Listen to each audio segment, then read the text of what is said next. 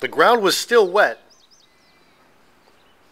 There were still a few puddles, but overall, what a day for golf at Martindale Country Club, as the second round of the Maine Amateur finally got underway Thursday. And today was about Bangor's Jesse Spears.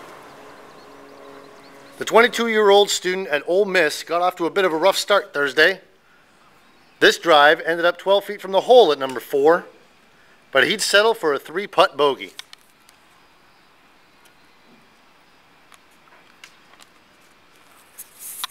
After a poor drive at number 5, Spears thumps this shot off a tree, but still manages to make par at 4.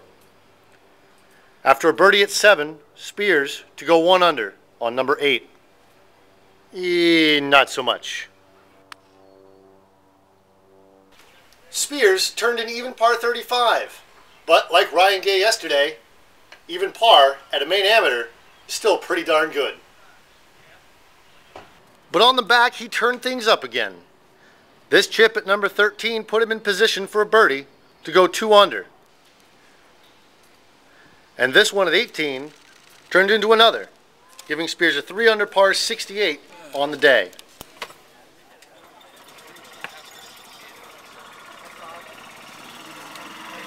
I really didn't put a number out there. I was just trying to go out there and stick to how I plan to play the course, and I did that pretty well today, so ended up being 3 under, so we'll take it. Not everyone out here enjoyed the great weather, though. Here's Joe Alvarez of Penobscot Valley Country Club with a rough pitch out on number 14. And he liked it so much, he decided he'd try it again.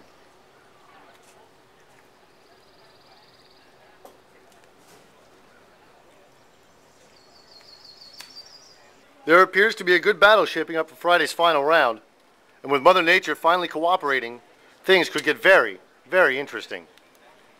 For Sun Media Group, this is Justin Pelletier reporting.